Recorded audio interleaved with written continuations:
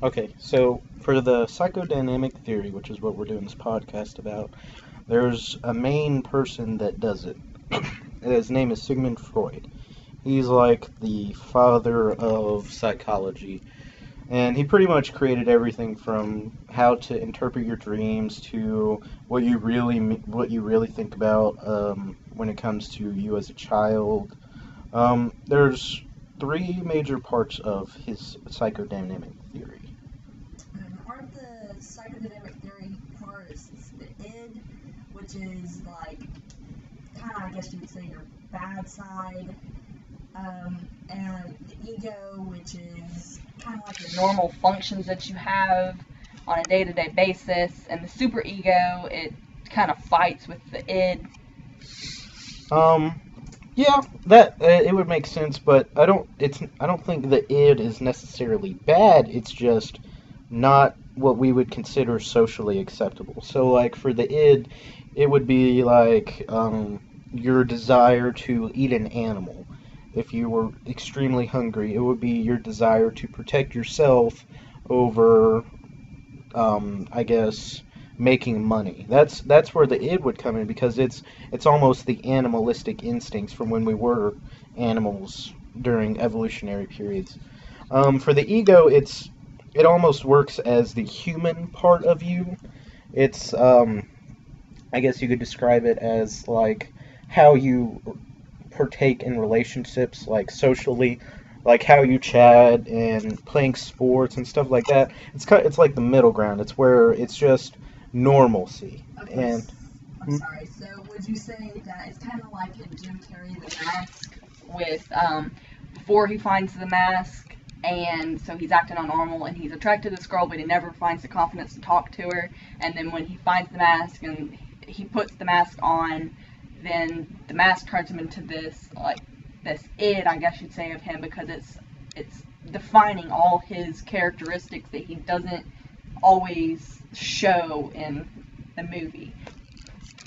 I think the movie The Mask is probably the best representation of the way the id works because it shows you that it's not necessarily a bad thing. However, it's obviously not necessarily a good thing. It just takes away those social barriers, like being drunk. When you're really drunk, you don't have your super ego conflicting with your id. You don't have your ego. You're just blackout and doing something, whatever it is. Um, I think the mask it represents and it helps illustrate the way the id would work if it were unconstrained. You would just do whatever you wanted. You would never fear of retaliation or anything like that. And that's where the superego comes in because superego is very important. It's like it's the police of your mind. It's the part that tells you, no, don't sit there and kiss that girl who obviously doesn't want to be kissed by you. Don't sit there and jump on top of the table and make as much noise as you want. Don't do that. That's stupid. I think that's where the super ego works, and that was something Sigmund Freud really tried to portray to us was that we were constantly having these conflicts in our brain. Okay. And so I guess you say that you see that really in today, and it's really interesting as you get older because as a little kid, you don't really care what you say. Just like, I know my little cousin, he'll just say what's ever on his mind. So I guess you'd say that he has more of a, I don't know, an id that's almost like his ego because he has no filter almost, but that's also part of growing, I guess you'd say, because you have to learn what you can and can't say, and you have to learn from what you can and can't do. I think the id is what you are born with, but the super ego is what you learn. I think that would be the best way to turn that into an analogy, just because of how everything works out. It's almost complicated to explain the way the id and the super ego work. However, I think the most complicated would be the ego because it's not one side of the spectrum or the other. It's in the middle, so it doesn't have a clearly stated or clearly understandable meaning.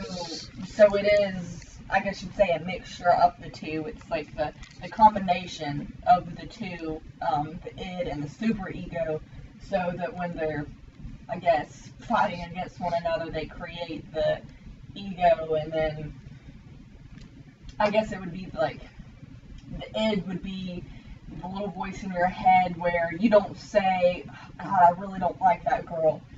It would be, that would be the id.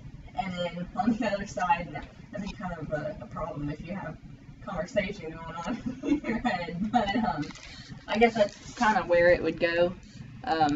Where you have it kind of like in the little cartoons of Tom and Jerry, how they'll get the little devil and the little angel. One's the superego and one's the id. Yeah. I think that's a great way to analyze that, and I think that's a really good way to illustrate how the psychodynamic theory works with the id and the ego and the superego.